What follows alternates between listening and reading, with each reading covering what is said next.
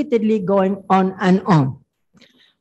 Pain analgesia opiate theory by Van Rhee in 2000 stated that endorphins released following NSSI, which leads to feelings of euphoria. This is only though temporary.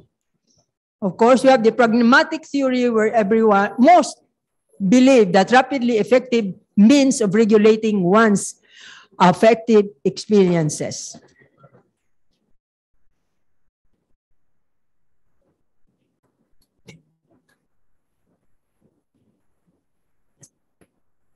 It's not moving.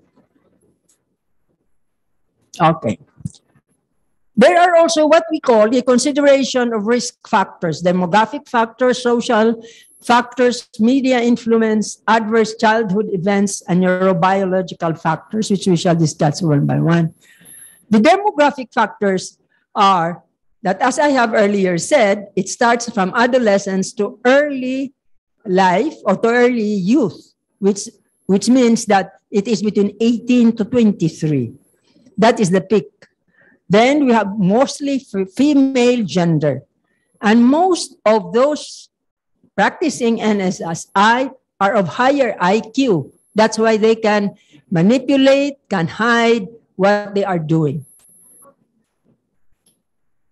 The social factors involves dysfunctional relationships within the family, outside of the family, such as friends, classmates, and other significant others. They also get bullied. There is also what we call social contagion. What they see or what they hear from, I know some, excuse me, some of you may have heard about the movie Girl Interrupted. Yeah, that was the first movie I also saw. This was still during my residency, many years ago. And of course, songs just like the songs of Nirvana and other new punks and old punk groups. No?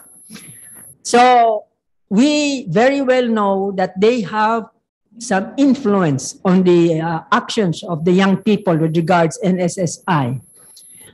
Identifying with certain subculture, as I already said about, mentioned about, like even the singer groups, the movies, and so forth.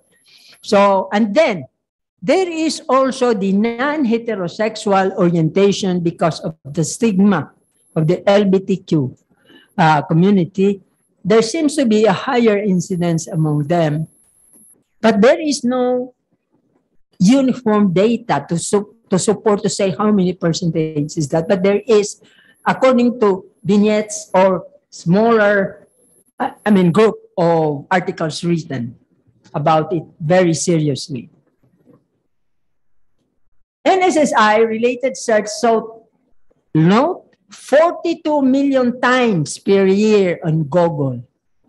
That really made the eyes of the psychiatric world now more conscious that there should be more focus on this. This is very timely because we will tell you what's our problem with this certain diagnosis. Continues, we'll talk about the adverse childhood events which usually had been an experience of those people who are using, the non-suicidal injurious acts, no? Parental abuse and neglect or deprivation seems to be common among them. Then there is sexual abuse is also quite linked, but not so much. It's just moderately linked to the development of NSSI. Only indirect childhood maltreated. They don't even have to be necessarily shouted at, or they do not necessarily be physically punished, but they could just be shouted at repeatedly in the house that really makes them possibly doing such cuttings that they used to have. Incidentally, yesterday, as we were preparing this lecture, I did have one case which exactly really point to the T of this particular symptoms that we are discussing. Parental critique or apathy. Parents sometimes they say, you know, my child is always making me miserable, so I just ignore him. I don't talk to them. I don't discuss my problem with them. Our psych education, our psychological education in our clinic should include the fact that if they cannot talk to you how they feel, how could they talk to others? And if they talk to others, they may not have the right advice. And that's a big problem. We have to encourage parents to be very involved in their children, especially the teens. The abnormalities in the neurobiology, we don't know that the endogenous opioid system is affected. Neural processing of emotionally, socially, or physically adverse stimuli is there. I will not go further to this. I will give this to the neuro experts. But there is a neurobiology of NSSI. They elevated pain thresholds. As we said, they become euphoric for a short period of time. And there is such a saying, the term pain offset relief. So their pain is done for only a certain period of time. So that's why when they have the feeling of being sad again, they do it all over. There is a decreased level of endorphins in the body. Okay, so we summarize the risk factors: adolescent age, female gender, social contact with NSSI, other users, and being bullied. And of course, as I earlier said, emotional abuse or neglect is a factor. The four-factor model of Nock, whom I said have written a lot, had put this into these different ways, okay? He said that there is an automatic positive reinforcement, and they create a desirable physiological state. They generate feelings, not elevate them. They make them happy instantly because they came from a feeling of being not good, not worth, and so they do self-punishment. They do their own self-criticism, and they get somehow some sexual gratification from cutting themselves. And sometimes they probably will tell you that when I cut myself, I know I'm alive. I said, why do you have to cut yourself? I just have to know I'm alive. But actually, there is also the control or the empowerment sense, because when they do that, it seems like they can control the environment to keep watch at them. Okay? The social positive reinforcement function of NSSI. To gain attention, as I earlier said, to access to materials. There is a very good interpersonal influence. Usually, cutters group themselves together. And then there is institutional influence, meaning there is a culture in that school, a culture in that particular situation.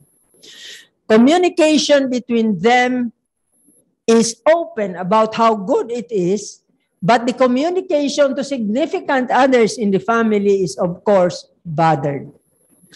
And sometimes it becomes a game of manipulation. Friends who are willing to teach how to endure themselves, they teach other fellow teenagers to do it. And there is even sometimes they try to bet. I don't know if you are aware, it was not mentioned in any of this NSSI, but I remembered very well about a decade ago or a little less a decade ago that there was what we call choking syndrome, where they try to choke themselves just by putting their own hands on their own neck. And then they try to see who lasts more. I think that is an NSSI. It was never mentioned here, but I was just thinking it could be an NSSI.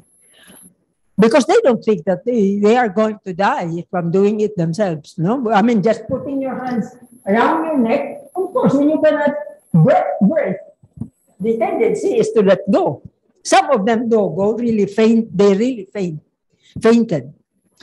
Automatic negative reinforcement, meaning it's negative reinforcement to the person concerned because it alleviates tensions, but it really also affects them in a way. They will go into some dissociation, chronic mental illness, substance abuse, and they reenact the past trauma. Social negative reinforcement. The function of the NSSI here is to avoid responsibilities, consequences, or interpersonal task demands. That girl I saw yesterday he was telling his parents that he is not interested to go to school anymore.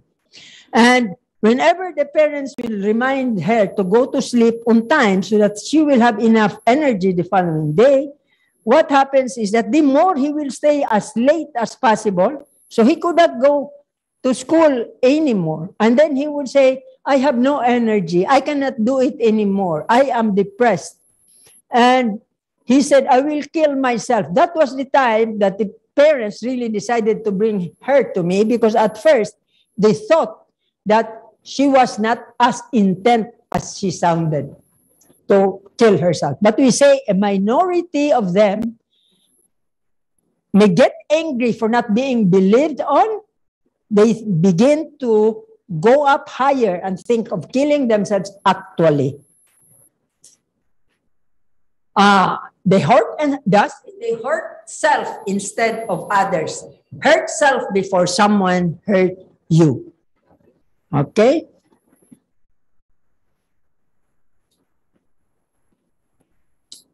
Freeze inside. Okay.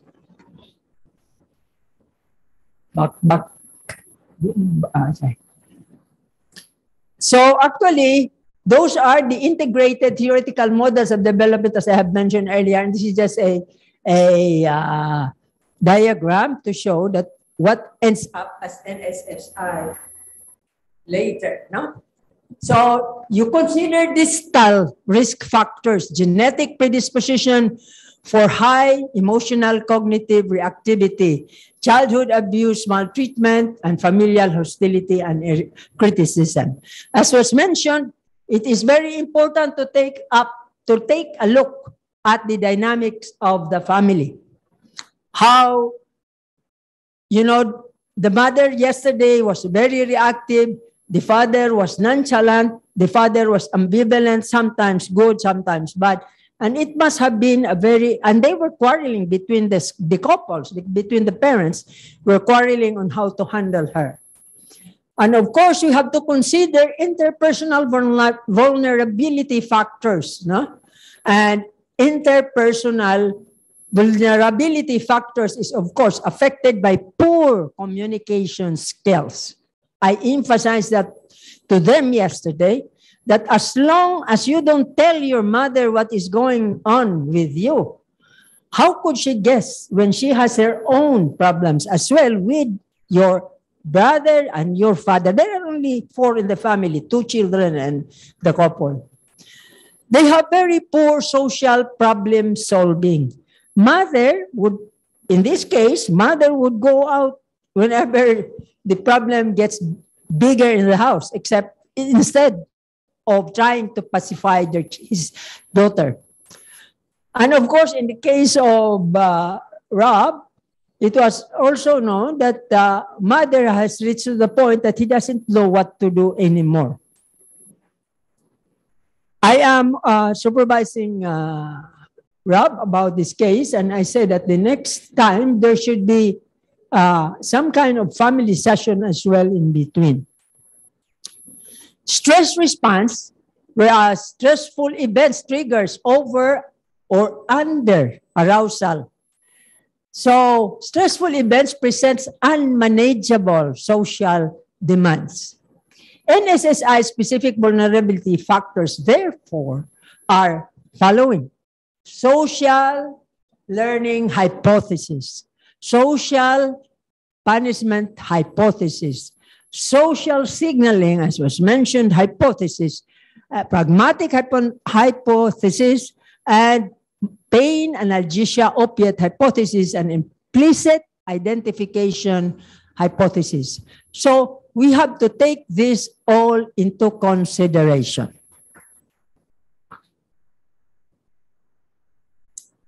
How do you manage?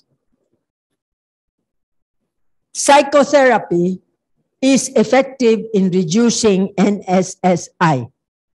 It has been found out, though, that there is no clear which approach is superior. Okay, let's see. Back to sa two slides back. Yeah.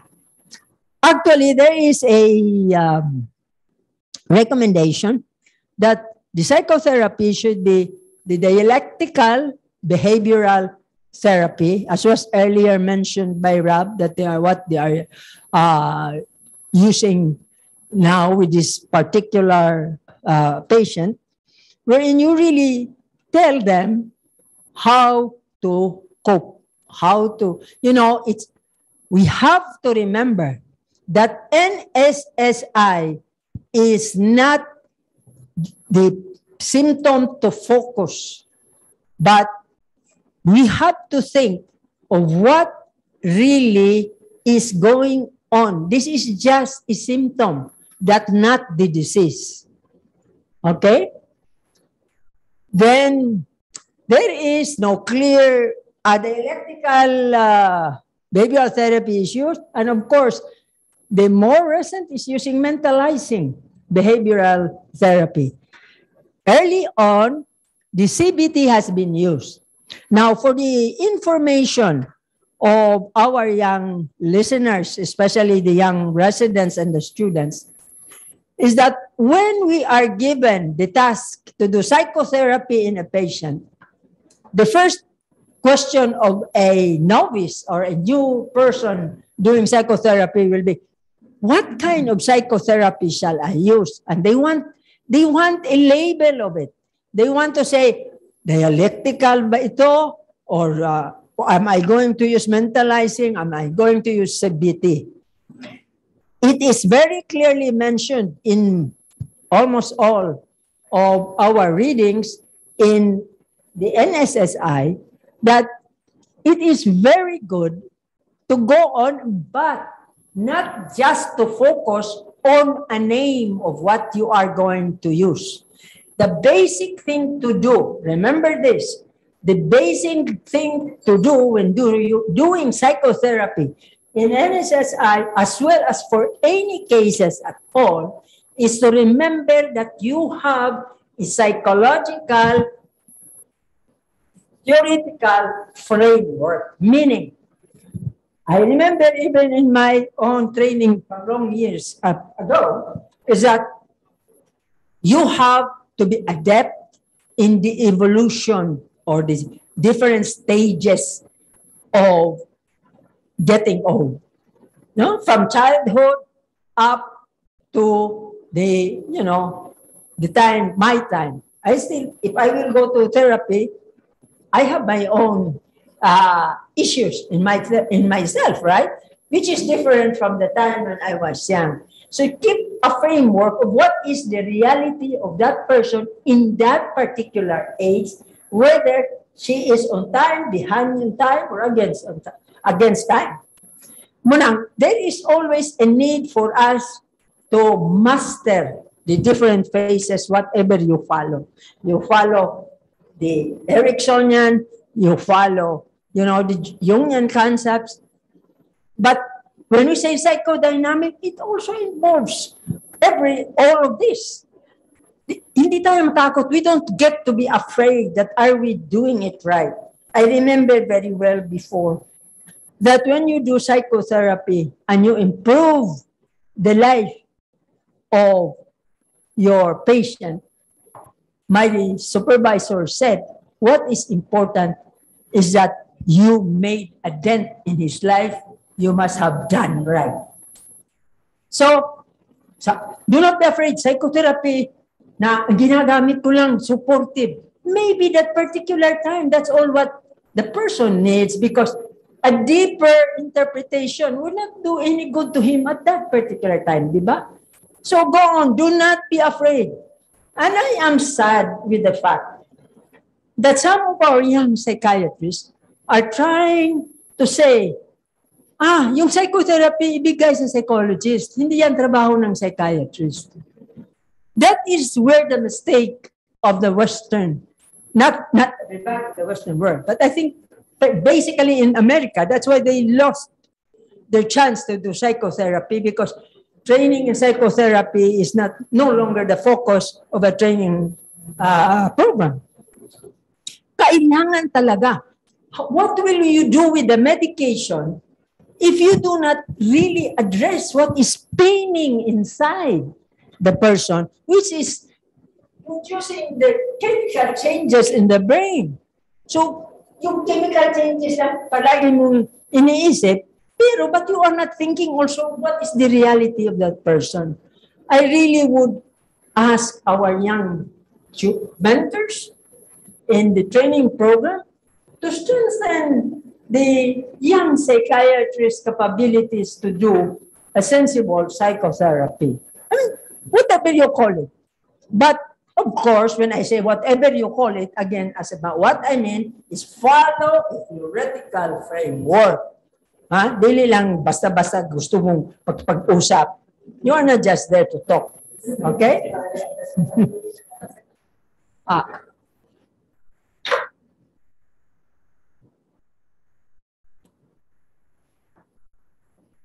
Okay, pharmacotherapy. Evidence of medication for NSSI treatment is currently insufficient.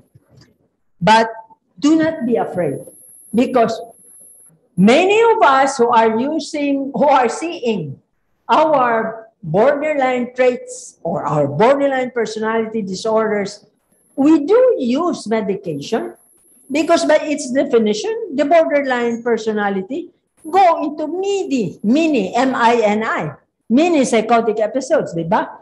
But it depends on the circumstances of their lives. Do not be afraid to give antipsychotics with it, no? Probably in low dose. Or use pharmacology. If I cannot convince a patient who had borderline traits, not disorder, and would not be able to control their impulsivity, to not sleep, will have symptoms of depression, of course, you have to use pharmacotherapy. And I tell you, the ball game is really very wide. Up to this point and time, only the country of Germany has some guidelines about BPD. But their guidelines is not as yet as clear also that it is acceptable even by the entire population, psychiatrists or health workers. No? So actually, it's there. That's why I said, I like the lectures of some well-known psychiatrists who says that you, in your own judgment, your patient needs this medication or needs this therapy. You have a framework. Why you think so? Do it. But always follow through the patient. Because every individual is different. Different history, different biological makeup, different psychological or pharmacological reactions. Okay? A randomized control trial showed decrease in SSI among adults with BPD during treatment with aripiprazole. The reason why we use aripiprazole here is not because we were thinking of representing this today. We were thinking of what the patient needed. And we thought of giving aripiprazole in low dose, 5 milligrams, and to see how it is affecting her, and of course the antidepressant, because clearly there were some depressive symptoms also in Alexa. And by the way, we have missed to discuss that we have decreased the amount to 10 milligrams, right? Yeah, so we are going low and go slow. And we will follow up the case. And I told Ron, that one of the things you have to remember in borderline trait patients is that they may like you or don't like you. They go only to the extremes. But if they like you, beware, because they don't want to cease therapy. And they will threaten suicide. But of course, threaten suicide. Paghalukon po ka. Oh, di ba? The dictum is, do not take any light threat of suicide. Di ba? Take it seriously. Because it's better to get wrong on the side of being cautious than to be neglectful. So, thank you very much for remembering this. I would like to give you one quotation which I hope will make you remember what you will be doing next in your next patient who has an SSI. Hope means hoping when everything seems hopeless. And that is what you are going to impart to your patients. Thank you very much.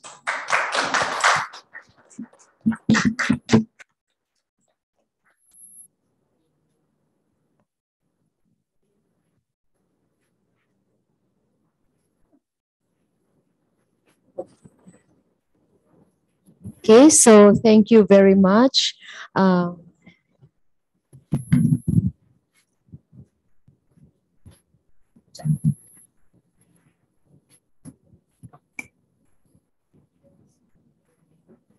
Any questions from the audience?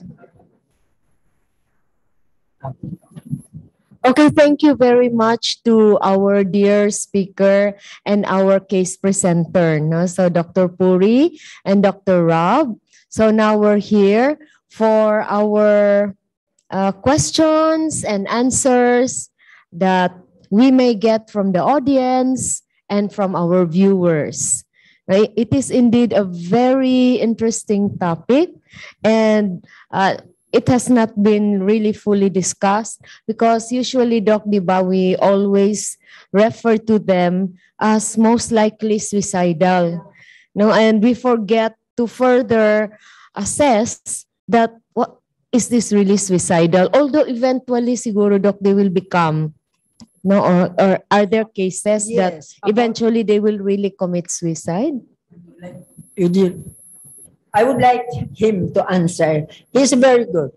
By the way, I forgot to state that he also helped me in my making the slides. Sabi ko sa kanya, naiinggit ako sa mga psychiatrists sa Manila. Kasi pagkatapos ng, yung iba, pagkatapos ng kanilang presentation, they will say, I would like to thank my resident for helping me in my slides. Sabi ko, hindi pa ako magpaghingi ng help sa resident. Sabi ko, tulungan mo nga ako. See how nice it is my slides. Sige, you know the 100%. That we talked about before. It was a very high.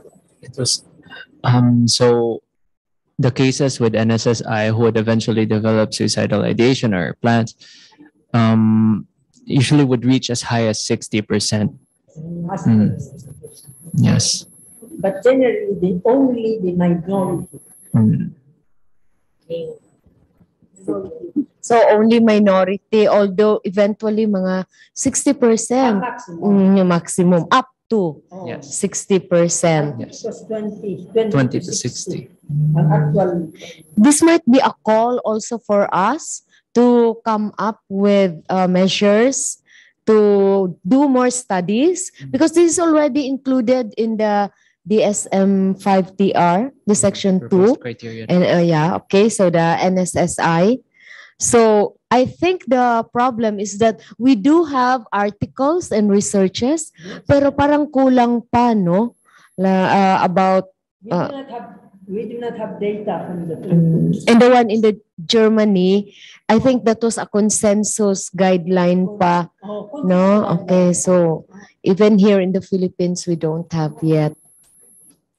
It's a very varied population that goes into NSSI. I mean, varied in the sense, the age may be already agreed upon, but the factors that seems to be the risk factors are very varied. I remember, Doc, when you mentioned that they seem to group together because I'm also treating a patient right now. She is about 23 years old. She is actually a medical student and she's cutting herself and she has a friend who is also a cutter. We call them cutters sometimes, no? They self-injury sila.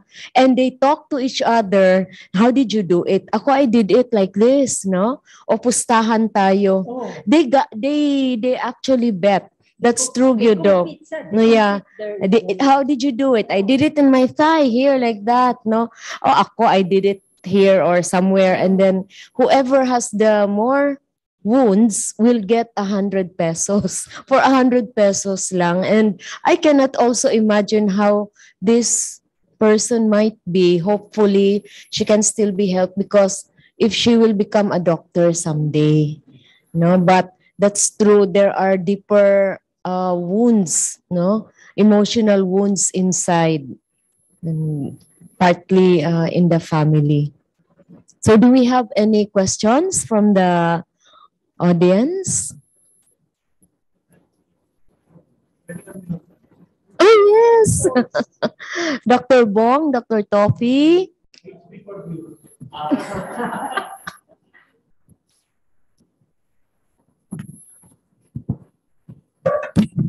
First of all, I'd like to thank, of course, the presenter, of course, the discussant. It was a very stimulating topic.